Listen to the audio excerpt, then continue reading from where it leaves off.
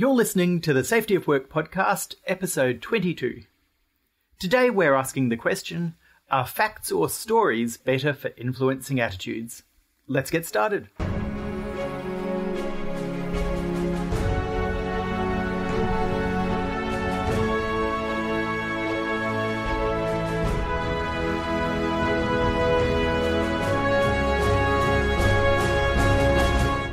Hey everybody, my name is Drew Ray, and I'm here with David Provan, and we're from the Safety Science Innovation Lab at Griffith University. Welcome to the Safety of Work podcast. If this is your first time listening, then thanks for coming. The podcast is produced every week, and the show notes can be found at safetyofwork.com. In each episode, we ask an important question in relation to the safety of work or the work of safety, and we examine the evidence surrounding it. We're recording this episode on 19th of March, and David, very appropriately, you've picked a topic relating to diseases sweeping across the country. So, what's today's question?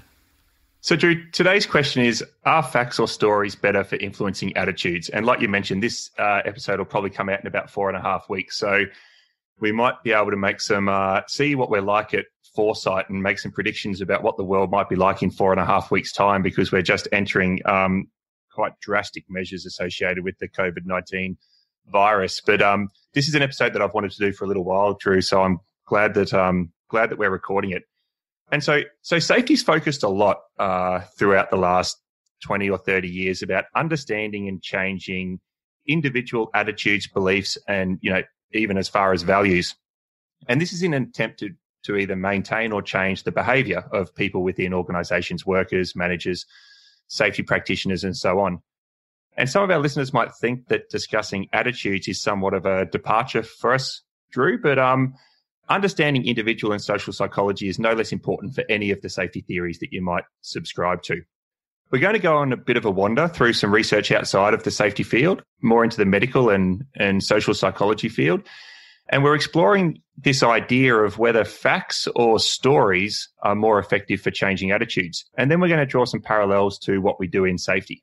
The motivation for this episode, Drew, I think I first brought it up with you probably a couple of months ago, was a research finding that I came across, which got me thinking about the strategies that we've had in safety for a while. And particularly, there's a lot of great speakers that can come into your workplace and talk about their life-changing accidents.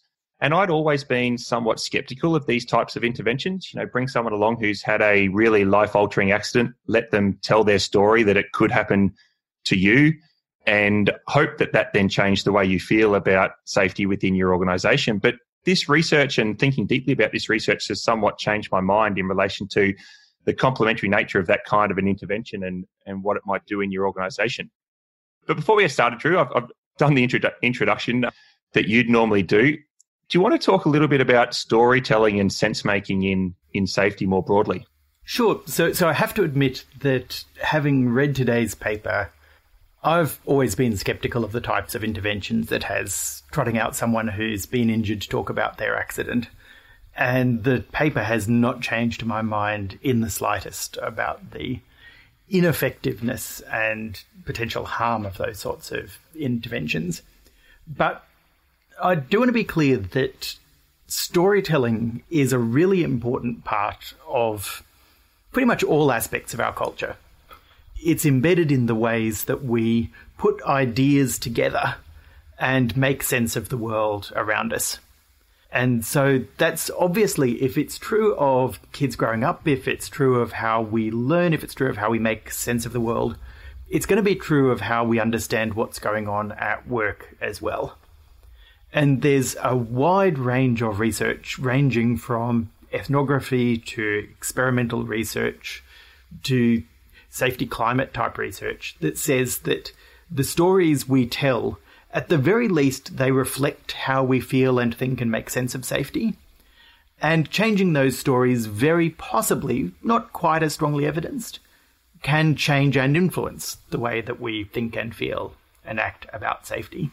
I think recently, Drew, you published a paper with Derek and Sid around just accident narratives within incident reports and how it changes the way people feel about the causes and the recommendations of those accidents just by changing the way that the accident is described. Do you want to Is that sort of what you're referring to also now? Yeah, so what we were testing there was whether changing the language that you use in an incident report and then show that those different versions of the same incident to people causes them to come up with different recommendations.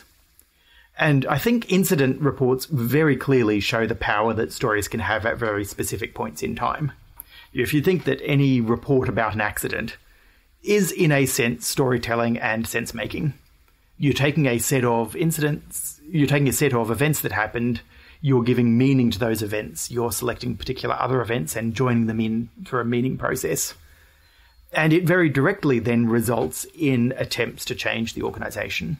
Now that's a little bit artificial because incident reports have very clear recommendations out of them, and most stories don't. Most stories don't say, here, I've told you the story about Goldilocks and the Three Dwarfs. Now here are my 5 steps to avoiding porridge-related mishaps. But still, there's very often an implied meaning there.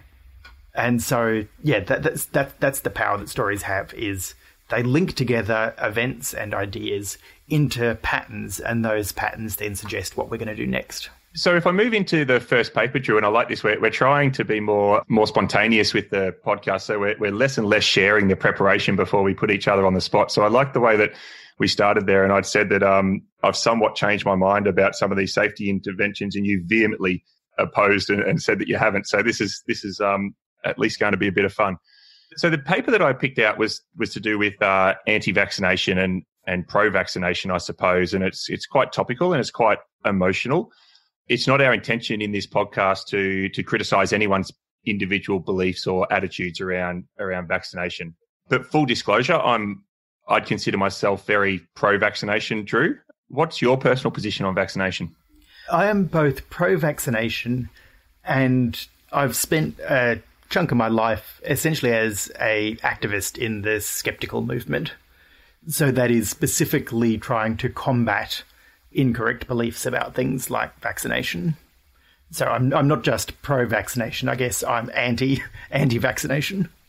Okay, so there's very strong bias on behalf of ourselves as hosts, but let us lay out this article, because the headlines that grabbed my attention were a newsfeed item that said how to convince vaccine skeptics and how not to, and another headline that said scientists discover the one thing that can change anti-vaxxers' minds. So they grabbed my headline in one of my social media feeds, and I went and dug out the original research just for my own curiosity, really. This study was published in 2015 in the Proceedings of the National Academy of Sciences in the US. The authors were Zachary Horn, Derek Powell, John Hummel, and Keith Holyoake. I looked these guys up, Drew. They're split across 2 universities in the US, the University of Illinois and UCLA. They publish extensively in psychology journals. They're both from schools of psychology. They publish in relation to knowledge, beliefs, learning, reasoning, creativity, a whole raft of sort of individual psychological constructs. So I might just go into the method now, Drew, just to give our sense of what the study involved. And I'll try to do this quite quickly, because like some of the other psychology studies, it was quite involved in doing the research. They developed a 5-item vaccine attitude scale. These were questions like, I think the risk of side effects outweigh the potential benefits on a scale of 1 to 5. I plan to vaccinate my children on a scale of 1 to 5, and so on. They checked the reliability of the answers to this scale against past vaccine behaviours, including asking people whether they'd had a flu shot in the past 12 months and whether that lined up with their vaccine attitudes on the scale. They managed to recruit about 800 participants on day one who completed this questionnaire, Drew, and they also gave them a whole list of additional questions on several other moral issues like abortion and euthanasia. And they did this to serve as distractors because they didn't want participants on the first day to know that they were specifically being asked about their vaccination beliefs. So they put these vaccination-related questions amongst all these other moral-type issue questions. And then they inserted, Drew, which I had never seen before, these attention check questions where they got to a certain point in the questionnaire and they asked the question, we just want to make sure that you're paying attention. Select strongly disagree for the answer to this question. And something like 10% failed that question in the first pass. Have you seen something like that before in a survey? I've seen checks in a survey before. I've never actually seen that particular one, which is Kind of cool in the way it indicates how many people do just tick consistently without paying attention. And particularly if they've been recruited with a $20 gift voucher or something to turn up and do a questionnaire. I thought that was quite novel. It might not be novel in psychology, but I enjoyed it anyway. But yeah, do just keep that 10% result in mind. If you see studies that report things like, 10% of people believe that man never landed on the moon, or 10 people think that the moon is made out of cheese, is that 10% could genuinely believe that, or they could be the 10% who just don't tick strongly disagree on the question that says tick strongly disagree here. Ticked all threes on the way through. So basically 315 participants turned up to day 2. And first of all, what they did is they just checked that those 300 were representative of the 800, because this study required people to come on 2 separate days. And so obviously there was a fair attrition rate after the first day. So that's why the study only ended up with 315 people. So here's where the main part of the research happened. They split these 315 people randomly into 3 groups. And what they did is they gave the first group read a paragraph written from a mother's perspective about her child contracting measles. This person's name, the mother's name was Megan Campbell, whose 10-month-old son had suffered a life-threatening bout of measles. The story included quotes like from the first person saying, "We spent 3 days in hospital fearing that we might lose our baby boy." Went on to write, "Couldn't drink, couldn't eat, was on an IV, seemed to be wasting away." Very emotional, very personal account of the impact of a small child with measles on the mother. They also provided a picture of a child with measles to this group, and 3 very short warnings, just reinforcing how important it is for people to vaccinate their children. So that was group 1. Group 2 read a whole lot of information summarising recent research that vaccination does not increase the risk of autism, and basically debunking a lot of the other myths and arguments used within the anti-vax vaccination type community.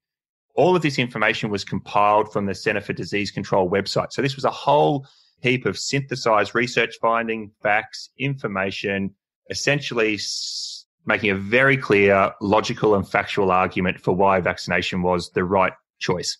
And then the third group, which served as a control group, read a completely unrelated piece about feeding birds. So Drew, three groups. What are your thoughts on the way that the design was done? The only thing I want to comment strongly on here is that this was not a pre-selected group of people who are anti-vaccines.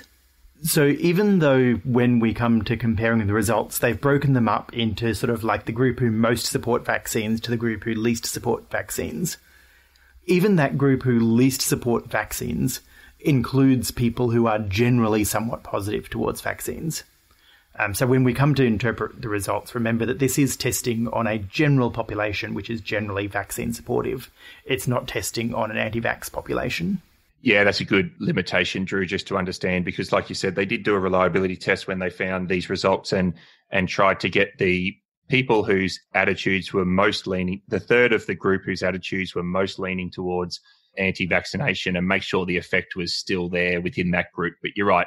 That third was only the third out of the whole sample. It wasn't necessarily 30% of people who were strongly anti-vax. So, Drew, you probably read ahead. You read the article. So I had in here the show notes. I was going to ask you what they thought they found. Do you want to talk about the findings? Sure. So remember, we're basically saying which of these 3 interventions has most effect. And so they found that the one that has a story of someone whose child has had measles, along with a photo with the measles, had a very strong effect on attitude change. It made people more pro-vaccine. The factual information actually had the same effect as information about bird feeding. So, telling people information about how vaccines work and how effective they are didn't really have any effect at all. That's Drew. I found that so fascinating. And we talk about evidence-based practice, and this whole podcast is based on providing kind of evidence and I suppose as close to factual information as we can around safety. And this idea that all of this information from the Centre for Disease Control, all of this synthesized finding out of research papers, and all of this had no impact on changing the attitudes of people in relation to vaccines. I was fascinated by that finding. To be honest, I was less surprised by that, because this is something that I've encountered a lot, and I struggle a lot personally with trying to be compassionate towards people who reject scientific information and try to understand where it's coming from. And one of the key things is if you keep in mind that a large part of disbelieving in vaccines already requires you to distrust the scientific community and distrust doctors as a source of information.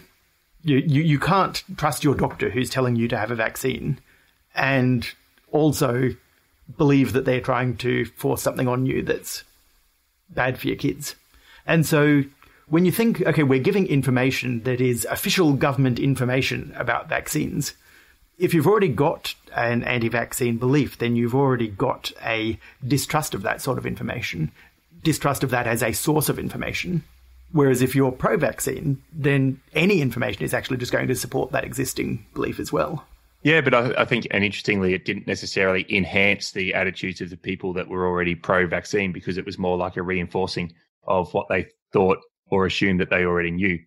And so the researchers concluded basically that what doesn't work with changing the attitudes of people in relation to their attitudes towards vaccination is to tell them that their fears are uninformed or erroneous. So telling them they're wrong and telling them that they don't understand the science doesn't work. What does is reminding parents and even people who weren't parents that that measles or some of these other illnesses are terrible diseases and that they can protect their children by vaccinating them, and doing that in a very emotive and a very compelling way. So this is where I need to jump in and say that the bit about telling them that they're wrong doesn't work is definitely part of the scientific consensus around trying to change erroneous beliefs.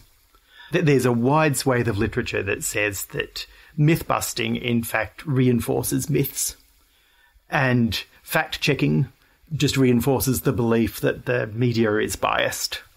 So when people hold beliefs which are against the scientific consensus, then trying to explain that there is a scientific consensus just has no effect at all.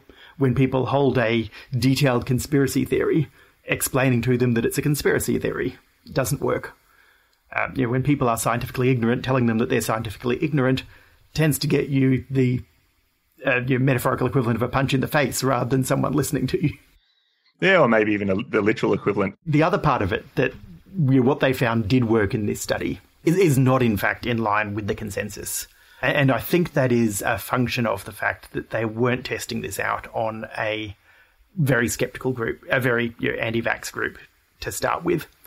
There are lots and lots of models of how people can change beliefs, and all of the meta-analysis says that none of them work consistently.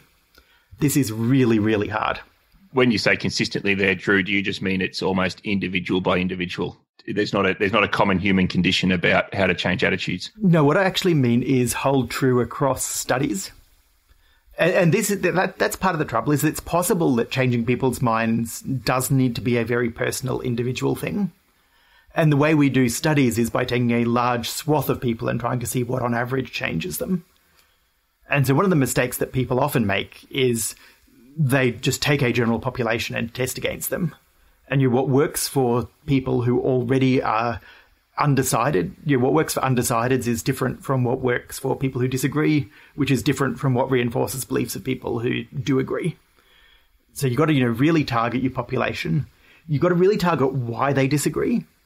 Some people, their hesitancy about vaccines can just be a lack of information. Some people don't vaccinate their kids just because they never get around to it. Some people believe that the whole medical complex is out to get them. And how you respond to those differs.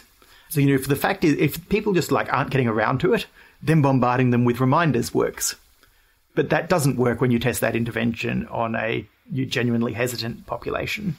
And I think, Drew, what you've described there is, and I just think it's important to talk about a practical takeaway when it's really obvious like that, because I was also thinking about how safety practitioners approach influencing people within their organisation.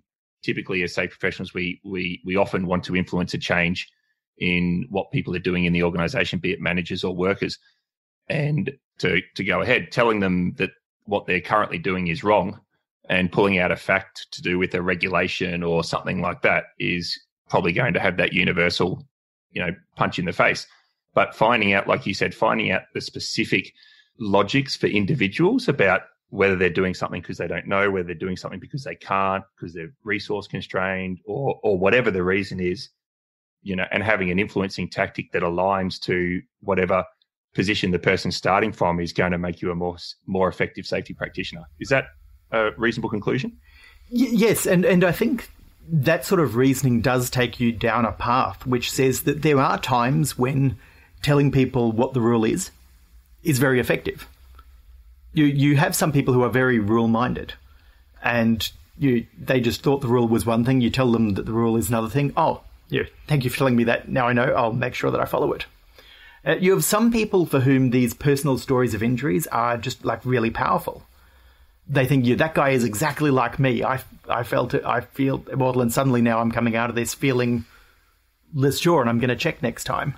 There's a big difference between, does this work as a general strategy, which the answer is almost always no when it comes to trying to change beliefs, and works for an individual where any one of these tactics might work. So, David, maybe it's worth sort of going through some of the sort of general ideas of how to change beliefs that can work for individuals but don't hold up. I'm very happy for you to do that, Drew, because you've gone and had a look at it for us. So I'm going to learn along with our listeners right now. So the one they're testing in the particular study we're talking about today, they've talked about it as the idea of alternate belief, which is that rather than trying to fight directly against a belief, you just give people a stronger belief to latch onto. So the idea is here that, people might be afraid of vaccines, but if we can make them afraid of measles instead, then it's going to be hard for them to hold both of those beliefs at once. One of them is going to win. And we never actually have to combat their belief about the vaccines. All we need to do is give them a stronger fear of the measles. So that's one way of going about it. Myth-busting is the one where you directly try to tell them, the reason you think vaccines cause autism is because of this particular study that was found to be fraudulent, and the guy actually got locked up for being disbarred and prosecuted for being fraudulent. And all other studies have contradicted. That's the one that really appeals to scientifically minded and skeptical people, but they're not the people who believe in anti-vax in the first place. Sometimes what works is sort of information deficit, just explaining to people gently and calmly, here are the facts. Most science communicators suggest that sort of information deficit model is not the one that works, but it's the one that a lot of teachers default to, just because that's how we're used to persuading people of things, is assuming they start from nothing and giving them knowledge as a way of changing beliefs. A couple of the more effective ones that work quite well for some people, just not consistently on the broad studies, just making people believe that everyone else does it. So there was a fairly famous study that turned out to be totally fraudulent, where they were changing people's voting behaviour in optional voting elections by getting them to believe that everyone else on their street had already voted. Now, it turns out that the researcher was actually totally fabricating the whole thing, which is a bit disappointing. But that model has been tested in some other studies and sometimes has some effect. If people believe that everyone vaccinates, and it's just the normal thing to do, then they might do it. Or maybe, Drew, just to butt in there what we spoke about at the start, if people believe that everyone else is hoarding food and toilet paper from the supermarkets, maybe I have to do it as well, even though I would never have believed that I needed to do that. Yes, exactly. And another one that the evidence is sort of a little bit up and down whether this works or not, but at the very least it's much more friendly than the other tactics, which is to actually engage and acknowledge people's concerns and try to find common ground. So you don't try to argue against them. You say, look, I understand how you feel this way. And sort of like, you don't want to vaccinate because you care about your kids. And I want you to vaccinate because I care about your kids. Like, leave the vaccination aside for the moment. Let's just agree that we both care about the kids. And let's agree that, things are scary and that kids have to put up with so much. And I understand, you don't like giving your kids needles. You don't like needles yourself. Why would you want to do that to your kid? I acknowledge that. And that sort of connecting as a human being by acknowledging the concerns and fears is believed in some cases to then help to persuade by building up that relationship of trust. And I personally like it because even if it doesn't work, at the very least you've made a friendly connection with the human being. You don't both go away hating each other, distrusting each other because you're on different sides of the issue. And the other one that has some work which I really don't like because it goes the other extreme is essentially the version of medical bullying, which is, I know better than you and I'm going to vaccinate your kids and of course I'm just going to do it. And you just basically dare the person to object loudly enough to count as an objection. And that does, when people present to a doctor at a time when they'd normally be vaccinated, that does have some effect in the kid walking away from the consultation being vaccinated. That with what harm to the relationship going forward? So, Drew, like every week when we dig in a little bit into some of these questions, there's whole disciplines of research and really, I suppose, complicated frameworks and different effects going on all the time. But I think what you've outlined there is sort of 6 different ways of thinking about how to influence attitudes, some of which are more or less reflected in research findings, and some of which are a little bit more humane or a little bit more personable, if you like. So I suppose this one finding isn't going to be a generalizable thing, but I did start thinking about what this finding from this research might mean for some of the other things we do in safety. Is there anything else you wanted to say before I kind of moved on? So the one thing I wanted to point out is how hard it is to get good research on these things. The way we do a lot of these studies is over short periods of time. We measure people's belief, we give them the thing that's supposed to change their belief, and then we measure again. And obviously that's not how people form opinions or change their minds. So really you need to have much longer periods of time to test these things. And I think that definitely translates into safety. If we want to know whether a guest speaker is effective, we don't measure the effectiveness by measuring beforehand, getting people to fill out a survey straight afterwards how much they liked the speaker. We would need to have a consistent type of speaker coming into the organisation regularly and measure the effect on time of that sort of messaging. Yeah, and that was one of the 2 things that I immediately thought of, and I've mentioned them both kind of in a roundabout way. When I read this study, I thought, gee, so I wonder whether we can form conclusions about these safety speakers or these workplace-based safety accident speakers. People like our listeners might have heard, people like James Wood, Alan Newey, Charlie Moorcroft, etc., who can come into your organisation and tell their own story of their own accident and how it changed their life, what their life was like before, what their life was like after. Have people see them as someone just like them who thought it couldn't happen, and maybe reflect on the attitudes they hold towards work and safety. And I thought about that, and I also thought about how we influence people in our organisation as safety practitioners to try to change some attitudes and behaviour. So they were the 2 practical things that I wanted to briefly talk about now. For the first one, I was thinking about a scenario, Drew, based on this experiment, where if I wanted to engage my workforce around working at heights. Now, let's just assume, let's put this in the context of physical safety, Drew. I'm not saying for a minute ignore doing all of the heavy lifting about physical risk controls in the workplace. But in addition to that, I'm sort of curious about the attitudes of people towards safety. And so if I pose this scenario to you, if I wanted to engage the workforce around work at heights, would I be better to prepare and present a presentation, with all the facts stating that 65% of people who fall from a height of greater than 1 meter have a serious injury, and here's all of the information and all of the rational logic and fact around working at heights? Or should I get a speaker to come in who's fallen from a height to tell their story about how it changed their life? That's scenario 1. What are your thoughts? My honest immediate reaction is I would ask, what sort of workplace are you running that the difference between whether people are working at heights safely or not working at heights safely is a tiny increment in how scared they are of working at heights? Because that's effectively what both those strategies are trying to tinker with, is the level of sort of inbuilt fear and caution. And I'm struggling to think of good examples where that really is the difference. Because if that was the difference, then we'd be seeing much greater variation in individual safety in exactly the same work sites. Because there are so many things other than what we do that tinker into people's risk perception. And if you think of like the drastic difference between the guys who put in my pool working, happily at 2 meters with no protection, and guys on large construction sites where they've got yellow tape for any bump in the ground of less than half a foot, those sorts of differences have to be far greater than every 6 months what sort of information we give people.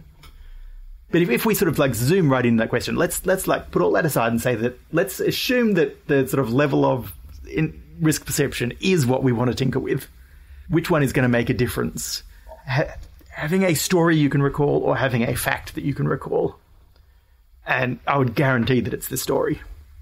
I appreciate you playing along with me there, Drew, even though there was a fairly long disclaimer, and maybe my mind's a little bit more simple than yours, because they were the sorts of scenarios that were running, the practitioner type scenarios that were running around in my head. And I think, maybe if we can put all that aside, all that context aside that you described, and just reinforce that point out of this finding that that part of the human condition is to latch onto stories, particularly if there's an emotional, if there's some kind of emotional connection that can be tied to that story, as opposed to recalling, facts that they've heard. So, Drew, I did go looking. So I went looking for some papers. I tried to find if anyone had done this sort of research, because there's a very strong claim on Charlie Moorcraft's webpage that claims that following his speeches in organisation, there's a, in quotes, proven 40% reduction in accidents. So I went and tried to actually find it. I don't know if you are aware of any, but I went extensively searching for accident storytelling, influence attitudes, all of these search strings, and I couldn't find any safety research that had been completed that tested these safety attitudes versus this storytelling approach around accidents and incidents.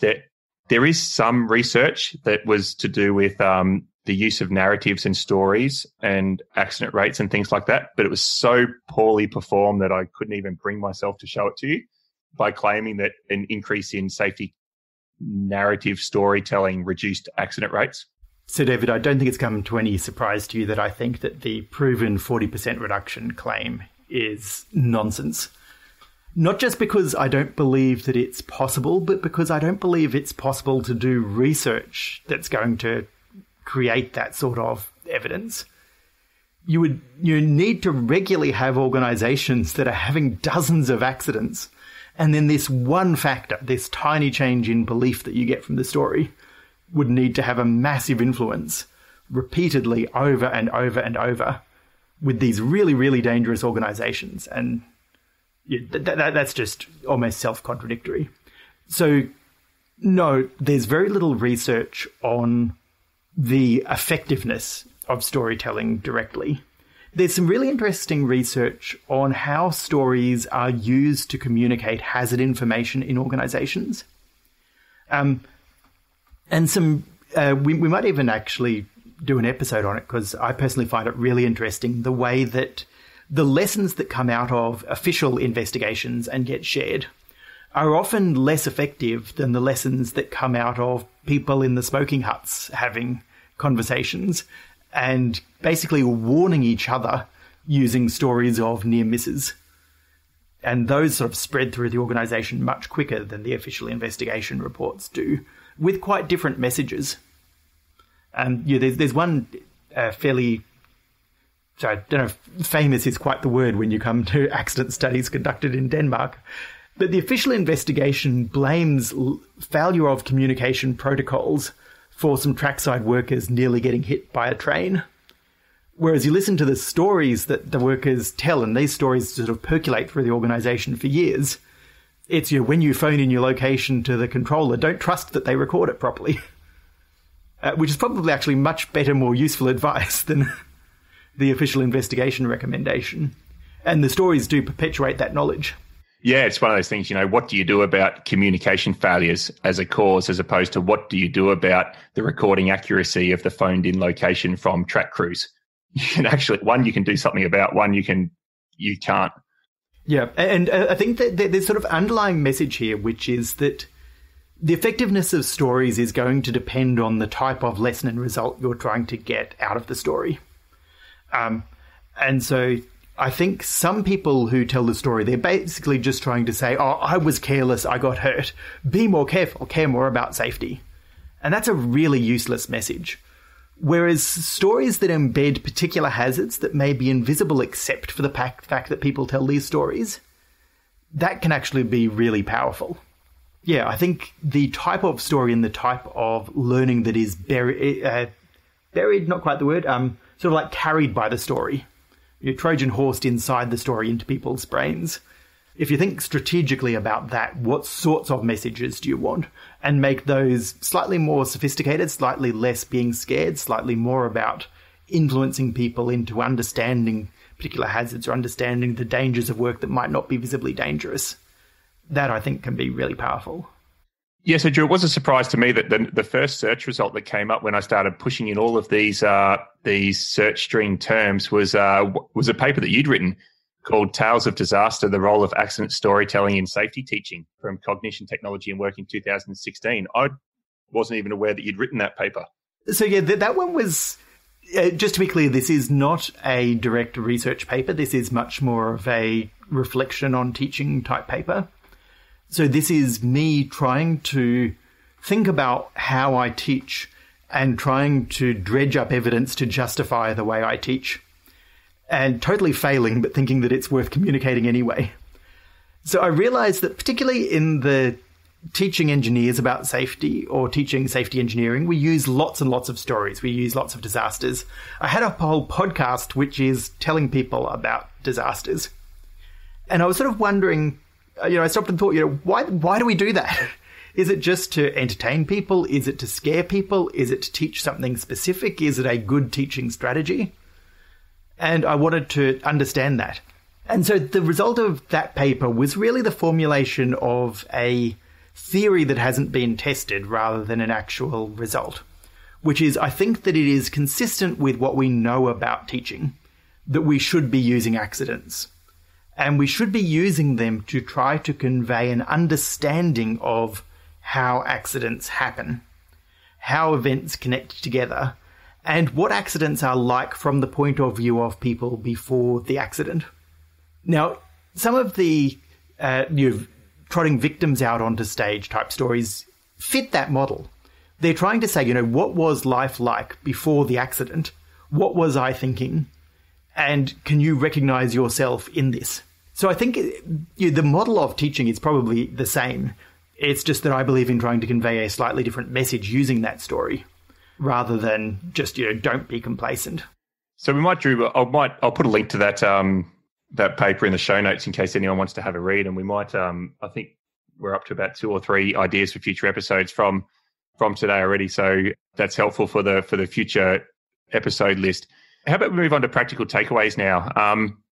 And so out of this, if we cast our minds back to the paper that we reviewed on the pro and anti-vaccination, they've basically concluded that it's more effective to accentuate the positive reasons to vaccinate and take a non-confrontational approach, which is what you described, Drew, when you were talking about the different ways of different models for changing beliefs. If you challenge people directly, they tend to become more entrenched in what you're challenging them about. They concluded this study has broad implications for persuading skeptics on a wide range of issues. Fighting something head on is never going to be an effective way to change someone's mind. So I suppose from a safety practitioner influence point of view, and Drew, we might do a future podcast on safety practitioner influence because there's 3 or 4 really good papers about how safety practitioners have historically and currently do attempt to exert influence on others in their organization. And a lot of that research suggests that the way that the safety profession may be going about trying to exercise its influence is not consistent with some of the most effective ways that they could be influencing, which is why we tend to see probably a large range of professional practice within the profession, but also a big gap between people who are effective in their role as safety practitioners and people who are less effective. So think about this study in the context of how you go about using stories and how you go about the way you approach people in your organization if you're trying to influence or change the way that they think about something in relation to safety. Yeah, none of the evidence guarantees that what you try is going to work, except to say that if you don't try to understand where someone's belief is to start with and try coming at it indirectly rather than head on, you're guaranteed not to work. So, all strategies start with understanding the position of the person you're trying to influence first. You're genuinely asking them about their thoughts, beliefs, find out where they're coming from, find how strongly they believe, find where they justify that belief from, and then come at it sideways rather than head on. A good saying is something like, I don't care how much you know unless I know you care. So I also thought, Drew, about thinking about the use of stories in in your organizations. And one example that I had previously in my career was in relations to lesson learnt. And we did a program in an organization where what we ended up doing was having the team that were involved in a particular operational situation or incident, which included the whole team, the workers and the management and the safety practitioner. We had them actually go around to the different sites and the different businesses in the organization and tell the story of what was happening and what they learned. It's a little bit like what you said, Drew, about the conversations in the Smoko hut. And we did this as a replacement for our safety alert process, which was a kind of, instead of sending the A4 page around saying this is what happened, this is what you should do, we actually sent the teams to discuss with the other teams and in their own words and answer the questions of the other teams and try to prevent some of these distancing by differencing and the gaps in information and the censoring of the story as it moved through the organisation. So what would be your thoughts on that as a kind of a process, Drew? I think it's a great idea. I think the trap to avoid is making people specifically list what they think the actions or recommendations are. In a good story, the lessons are buried within the story. And when you ask people, having told a story, okay, and so now tell us what the takeaways are, now tell us your top 5 recommendations, that's often where a sophisticated understanding gets dumbed down. And that's insulting both the person telling the story and the listener. If the story is well told, the lesson is embedded. You don't need to say, okay, so based on my description of the accident, we should have done a risk assessment. We should have been more careful. You should be more careful. Just let the story speak for itself. Yep. And you can go back about 4 episodes if you want to look at dumbing something down into 5 bullet points on a PowerPoint and the lost information that goes along with that kind of approach. Drew, is there any other practical takeaways that you wanted to pull out of this kind of wandering discussion? I guess the final one is just that it is very much an open question. What does work to change beliefs and how desirable it is? So this is part of practice where we shouldn't be throwing in solutions ready-made. Just because there are speakers out there with pre-prepared packages that lots of other organizations have used, don't assume the fact that everyone else uses them means that they are actually effective. Popularity of a speaker is not proof that their message is helpful for your organization.